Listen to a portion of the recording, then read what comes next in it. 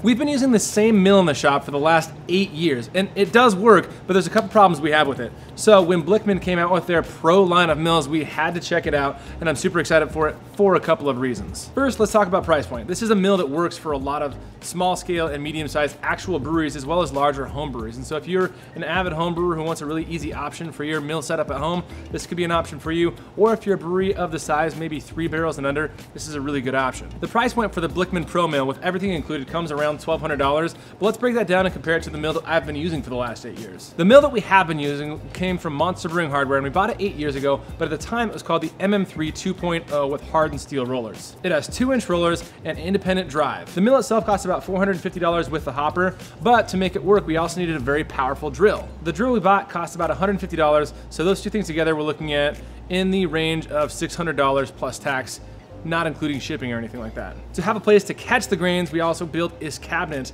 that cost us probably in the neighborhood of $80 to buy, and then some man hours to put together. So altogether, we're looking at about $700-800 put into that mill, and let's talk about why it's not gonna work for us long term. First of all, our old mill is independent drive. Why is this an issue? This is an issue because if we have different grain sizes or different grain moisture content, it's actually very difficult for us to grab the grains as we're trying to start the mill. The mill we have also only has a 12-pound hopper, meaning if we have a 20-pound grain bill or a 50-pound grain bill, or some of the grain bills that we make, which are 100+ pounds, we have to constantly be loading that hopper to get all the grains milled. The mill we have is very difficult to set the gap on as well. If we want to set the gap, we have to unscrew some screws, loosen everything up, find the gap we like, tighten those screws all the way back down to the point that they are unmovable while milling, and then try and see if that crush looks good. Being a direct drive mill, it also needs a drill to operate, and a drill is not the most consistent thing to be operating your mill. And just having a drill on the side is also pretty inconvenient because you have to be operating 2 different things at once, kind of. It's just a little bit awkward. It totally gets the job done. We've been using it for 8, probably 9 years now, and it gets the job done. But let's get this Blichmann mill set up, and then I'll show you the differences that I like about this Blichmann Pro mill. So we got this guy set up, and if the dust around this is any indication, we have been running it through its paces. Let's talk about a couple things that I really like about this mill. First of all, it is quiet, like way quieter than another mill. It would scream at us, and if we had any sort of sound going on while we were next to that mill, it just wasn't gonna work. So this one, it's not silent, but it is quiet. It's also got a reverse setting. So if it's ever struggling to get grain through there, you can always reverse back out and then see if you can take another run at it.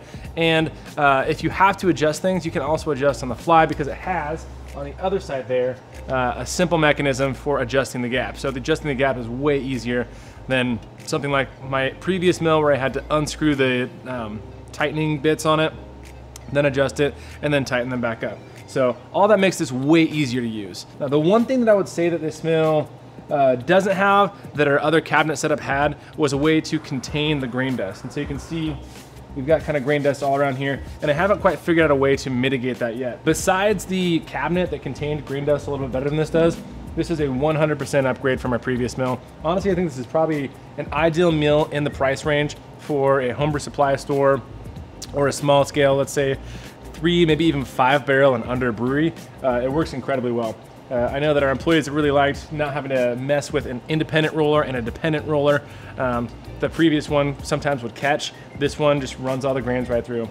To quickly kind of summarize the upgrades that this has, first of all, giant hopper. An entire bag of grain can fit in this, whereas our other one can only hold about 12 pounds of grain. The geared mill makes it so that each roller is independent. They're always going to be spinning, which means it's always going to be grabbing some level of grain.